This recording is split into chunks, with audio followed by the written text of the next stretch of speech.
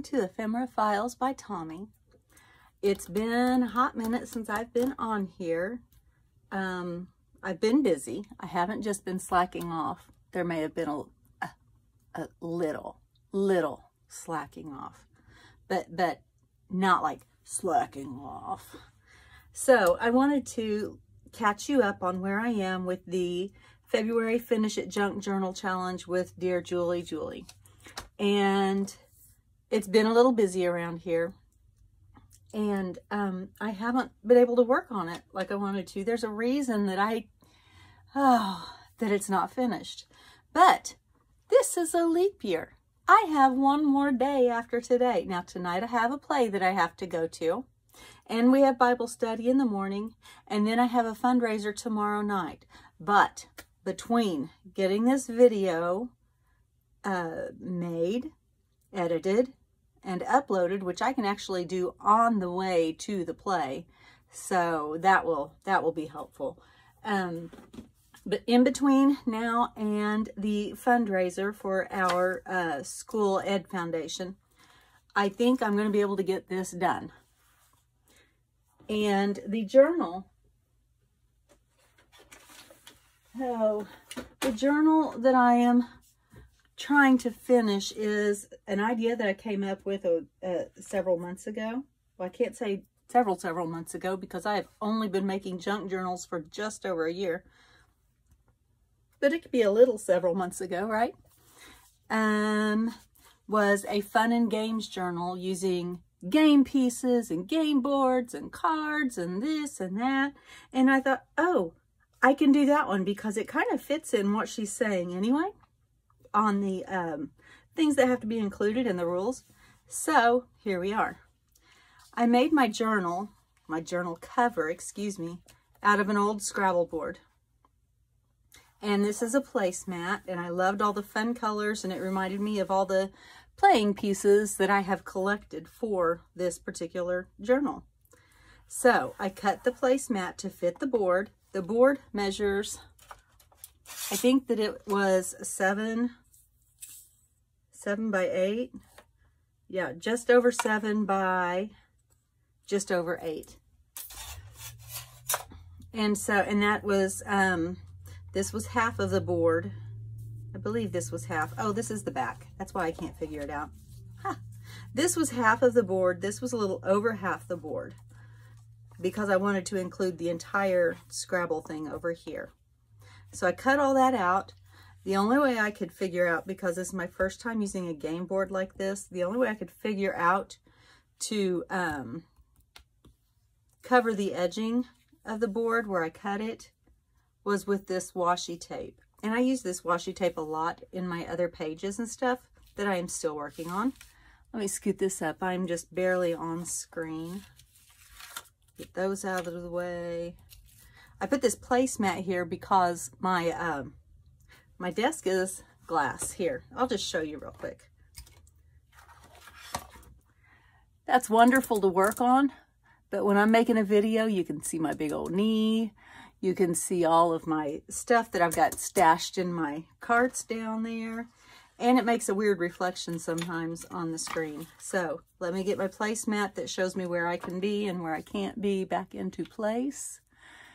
There we go. And if I stay on the placemat pretty much, then I'm fairly positive that you can see what I'm doing. So here we go.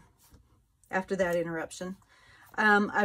I've got a lot of threads still coming off, but I think that I am about, whoops, I thought I was about to the end of them. I might not want to pull on those anymore. I think I'll take some Fabrifix to the edge, or let's see, no, it's not Fabrifix because that's my glue. What is it that you put on? Fray check. I'll get some of that out and put it on.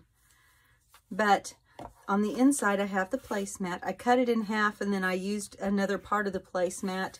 And between this part and this section here, I have sandwiched a piece of chipboard so that I've got a good sturdy spine.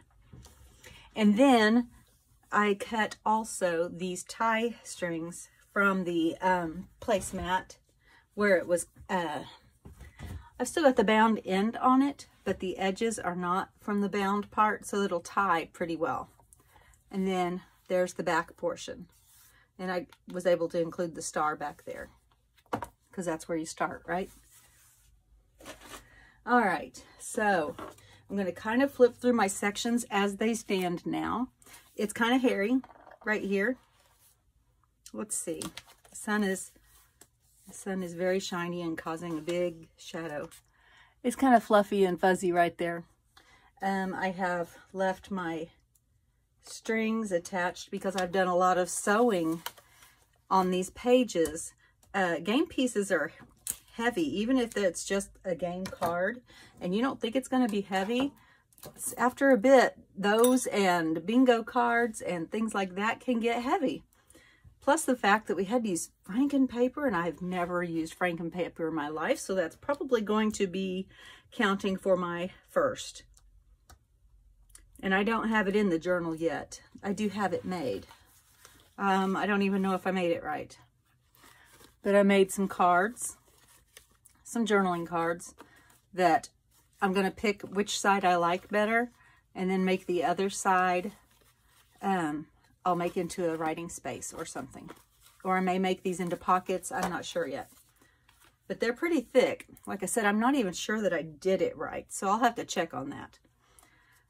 Anyway, we're talking about heavy paper. Not heavy paper, heavy playing pieces. And so I did a lot of sewing. I've sewn here. I made a paper ruffle here. I just want to show you real quick what I've done. There's some stamping. I've got lots of cardstock pages. I made a belly band here. Doesn't have anything in it yet. I've got a little washi collage that's been stamped also. I have a lot of instructions from this game that I got. And right there, I think that counts as my flip-flop, but I'm not sure. It may count. I know it counts as a fold-out page. I made pockets. That's sewn on. Not because it was heavy, but, well, it's cardstock on a cardstock. But it just kept with the theme. I've got some game instructions. I've got graph paper and regular paper, and I've made some pockets that I've sewn. Like this one flips out, and then there's a little pocket on the inside. I made some digital prints. I've got an envelope here that, let's see if this is near the top. Nope, it's not near the top. I made one of those Chinese fortune, you know, when we were in school, we called it a Chinese fortune teller, and you just, it's the thing where you put your fingers in the sides and you go whoop, whoop, whoop, whoop, whoop. I don't know if that tells you a thing, but that's what goes in that pocket, I think. And here I did some double stitching. This is some more of the instructions that I also glued writing paper to and stamped on. And then here, I'll just show you this real quick. I'm not doing a flip through. I just want to show you what I've been doing and that I haven't been doing nothing. There's a little flip that holds these down because they flip out so that you can write on them, and it holds them in place. Let's see, what else have I got in here? My page turned over. There we go. Goodness. It's hard to do when they're not sewn together yet, but I just wanted to show you some of the things that I'm incorporating and that I am hoping to get it finished. There's a little pocket there. There's some washi there. Some more stamping. Some of these pages, I really don't have an idea at all what I'm going to do to finish it off. And so they may just stay blank. There's a pair of pockets. There's another flip pocket. I guess it would be a flip pocket. I don't know. I haven't seen anybody else do it. If it's got a name, you can tell me. And I have another fabric ruffle on the back. Right now I'm using my little clothespins to hold the pieces together. Here we've got another one. It's washi. I did go ahead and put some things in the pockets. I think I'll remember that that goes there. So I'll go ahead and take that out since I haven't done my stitching yet. I made a little two-sided, what's it called? Paper clip that I do with the tickets, and I'm going to make a tutorial on how I make my ticket clips. This flips out and it's got writing space. It also flips out again. So it's a flip. or double flip, whatever. Got some more of the Dots and Boxes page there. I have a pocket that has these two little pieces in there, and those are so thin and lightweight, I'm not even going to worry about taking them out when I get ready to sew. And then this opens up, and this flips down. So that may count as a flip of some sort. I don't know. Let's see. This is it's just a card in an envelope. I glued the envelope all the way down by accident because I was going to make another spot for a tuck spot. And this circle right here said thanks. And I just stuck, can you see that little embellishment? There are 3 of those embellishments that are going to be in this journal. I don't know if the other 2 are attached yet or not, but that just goes there. I've got a ticket strip. This is just collage. And my fabric flip, I couldn't find fabric, and I didn't want this to be frilly frou-frou, so I had this strip, and it just happens to go really well with the washi. So if you lift up all 5 pieces, you've got some hidden journaling down there. And a pocket. Let's see, what else did I want to show you? I just really quick wanted to show you what I was working with. These are instructions from Chess, and I'm just leaving it as is because I really liked the way it looked. I have these fun paper clips. I can go ahead and take this card out now too. This is a journaling card I made. The canasta sheet was so thin, and I just glued the Dots and Boxes on one side of a piece of cardstock and then put some washi tape on there with the canasta sheet. More washi, just collage. How many items does it take to create a collage? Does it count as a collage if it's just 2, or does it have to be 3? I don't know. I'll have to look and find out maybe. Dots and Boxes, that was one of my older kids' favorite games whenever they were young. You just take turns drawing a line, and then if you're the one who closes the box by doing the 4th line, then you get to claim that box, and whoever has the most boxes claimed at the end of the game wins. It's easy as that. And that is that second signature. Here's this one. I love those little bingo cards. I will, when I do the finished flip through, boy, I feel like I'm talking fast. I may be. When I do this, and I'm saying a lot today, I do apologize. I'm a little out of sorts. I was not well yesterday at all, and I'm just trying to catch up now. And I'll try not to get exasperated with myself. I will link all of these papers and the manufacturers in the final flip through video. Here is a double ticket clip, and it's holding on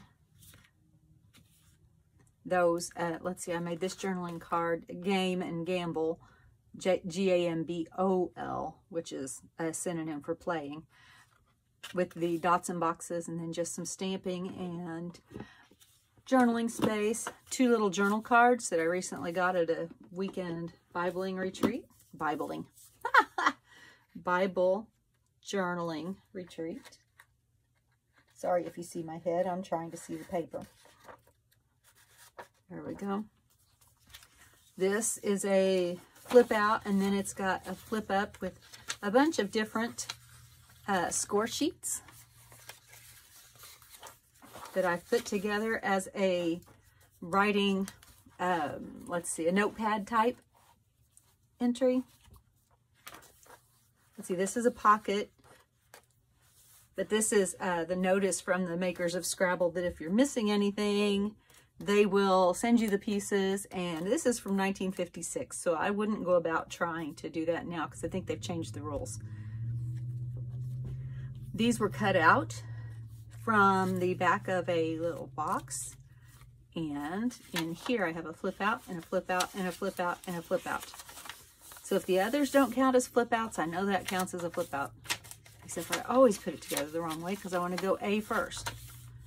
There we go. And then that paper clip is just holding that closed right there. And there's a little tuck pocket here. and I keep forgetting that I'm not going to, and that is so I can remember to make that paper clip there. Keep forgetting that I'm not going into depth, I'm just doing a quick flip. Let's see, this is one of the fancy flips, at least that's what I call it, because you have it right here folded. Let me get the threads out, and then it opens up and you've got this space in here. But let's see, how did I do that? Yes, it looks like a T from this side. Can you see that? It's a T. And then I just stitch around the edges. I know where I was going with that. You can open this up and have secret journaling space. But then when you turn over here, you've got a pocket as well. And if you wish, you can turn it that way and have a secret pocket because it still fits inside the journal. So whichever way you want, it goes. There's another collage, a coloring sheet, a pocket, and then 2 mini pockets that are all sewn together. See, another one of the, let's see, that's not a T-flip. That's just a hidden journaling flap and a pocket there. Here's a fussy cut. I hope this counts as a fussy cut. If not, then I think I've got other things, but I think that that should count as a fussy cut between all those poker pieces. And it's echoed on the back side. Let's see, keep going. Got a top tuck there, game instructions. That's just a flip out. Didn't sew on it or anything. Little collage, if that counts as a collage. Somebody has to tell me the rules for a collage. And there's a pocket, and that's the end of that one. And if you think I'm talking too fast, if you go up to the top corner, I think it's usually right here, and click on those little 3 dots, you can speed me up, or you can slow me down, or you can skip ahead. Although if you skip ahead, you might miss something. If there's anything to miss, I don't know. I got a little collage down here with tissue paper and the stitching. And then a little pocket here. This is tissue paper because I really didn't care much for the back side of this paper. And so I kind of covered it up. You can still kind of see through it. So it makes a double pattern. Excuse me. I have a flinch card here that's sewn on to make a tuck. This all opens up, and I've got that washi tape there as a little accent. Another collage. If that doesn't count as a collage, then I'll go back through all of them and add something. I'll add a sticker, I'll do something. Let's see, there's a little pocket right there, a big pocket right there, and here is a basketball bracket. We are coming up on the Final Four. March Madness is upon us. This is just thin scrapbook paper, so I backed it with some tissue paper for 2 reasons. One, because I just didn't want just the white page. I'm having enough trouble dealing with these pages, looking too plain. And I just like the texture and the extra little thickness that it gives that paper without giving it too much bulk. I have a tuck here out of some graph paper. Same on this side. Another page from the chess instructions. This is a double pocket because there's a tuck there, and then this pocket here goes all the way over to the side. And then I have a belly band here, and it is a double belly band. Matches those, but it also looks kind of like Kwanzaa. Isn't that Kwanzaa? Am I thinking of Kwanzaa, or am I thinking of the country Ghana? I don't know. And then this is a flip. You can write on either side, and then it opens up to more boxes and dots and boxes. Is that what it's called? Dots and boxes, I think. There's another one of those T flips with the pocket over here. Here is a belly band. I've got a little game spinner, Tim Holtz game spinner there, and a collage here. This is a slide-in pocket. It's a slide through. Does that count as a belly band or what? I don't know. But there's a pocket behind it, and it flips open for some journaling space. There's some more of the instructions for that game from 1973. This is a double tuck. Let's see. I'll just use my scraping card here. Something can go in here, something can go in here. It would be difficult to use one thing in both, but you can put them in and overlap, which is what I intend to do. And here's another double pocket on that side, and a pocket on this side. And that's stitched down. I used blue thread in my upper, in my needle, and I used red thread in the bobbin to get, red and blue seem to be like the most popular colors when you've got games. Red and black, but also red and blue, and it's a navy blue, so it still kind of fits. I've got more stamping. I've got a journaling spot here that has a pocket on the back. I don't think that's collage. That's just tissue, because that's just one thing added to the paper. That's not a pocket. That is just to stiffen the back here, because I had another piece of that. Whoops, my book is sliding down, I just noticed, because I'm pulling it closer to me. That's another piece of that placemat where I made a pocket, and I wanted to strengthen the back of the paper so that it could hold on to it. Here's my frame. That's got acetate in the middle. It's got tissue paper on the back of the frame. I had 2 of these, and so I sandwiched them together around the acetate. And then on the back, the part that I took out of the card on the front, I did, I overlapped it here. I intended to make it a pocket, but I glued it all the way down, so that's what it is. It's just there. There's a pocket. There's another one of those game tokens. This is one of the computer cards, and the title on it says, "Blocks are probably independent." And I thought that went well with the fun and games. And that slides behind there, and that game token holds it down. But I'm going to put it over here so that it doesn't fall out while I'm putting in my signatures. And now I'm sliding to the left. I'm going everywhere.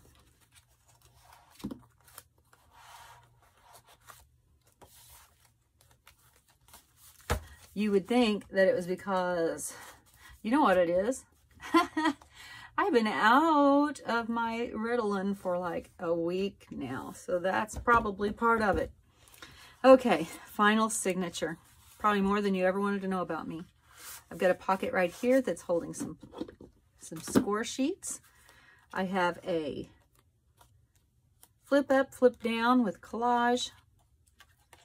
And right here I have a waterfall notepad. And this is a pocket behind, and this paper clip slides in to hold this part shut, because this card is holding the bottom flap as well. And then I'm going to, I coffee dyed a poker chip because it was too bright pink, or not bright pink, bright red. Looked very plastic. It is plastic, but I didn't want it to look plastic. And I'm going to glue that on right there. But not yet. But surprisingly, it did take some of the coffee dye. Let's see, I gessoed here and stamped. I'm going to move these signatures that we've already gone through over here. I gessoed and stamped on that page so for some writing. This is tissue paper from one of my husband's favorite designers. When you buy shirts from him, it comes with this tissue paper. And it looks like a bunch of little playing pieces. Or at least I think it does. Here I have a Scrabble score sheet. I didn't even know that they made such a thing. So that was fun. And I've got a washi tape hinge here.